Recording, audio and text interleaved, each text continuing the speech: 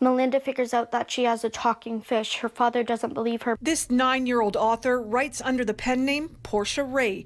With the help of her mom, she has published 4 books in the Melinda series. I asked Portia what it's like seeing her stories in print. That feels amazing. How come? Because I get more money and I make people happy when they buy them. Portia's mom, Mallory, has a background in creative writing. She says it's been a good experience for both of them because it's something they do together. Her main character, Melinda, is autistic just like she is. So it's a good way for her to express what's going on in her world and for us to have those conversations about why things might be difficult or why people react in the way they do. Portia Ray is in Cubs, and convincing the kids that her books are in the public library was difficult.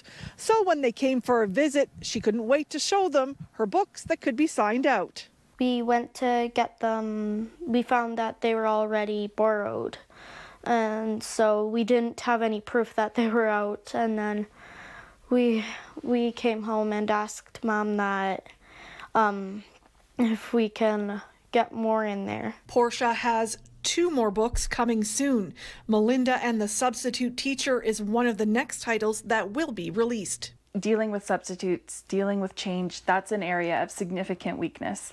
But we've been able to practice it a gazillion times over in the book, and that helps her know what tools she has in the classroom and how to get through it on her own. I'm hoping to write maybe 21 books, because there's 21 chapters in the books. Well, she pretty much has 6 down, so that's only 15 more to go. It's been a really positive experience for both of us.